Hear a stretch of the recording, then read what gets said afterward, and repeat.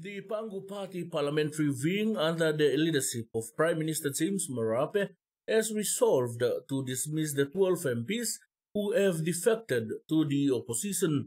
This resolution was made during the PANGU caucus at Parliament recently. The meeting was attended by PANGU MPs, including 4 of the defected PANGU MPs, including Finsafen MP Rainbow Paita, Mosby Northwest MP Loya Boy Samuel, Goilala MP Casimiro Aya, and Lagay MP Amos Akem. Those MPs who defected were asked to present their case, after which the meeting resolved that the 12 MPs be given 7 days' notice of their dismissal from the party. The Prime Minister clarified that the PANGU Party Constitution gives them the choice to appeal if they do choose for readmittance to the party.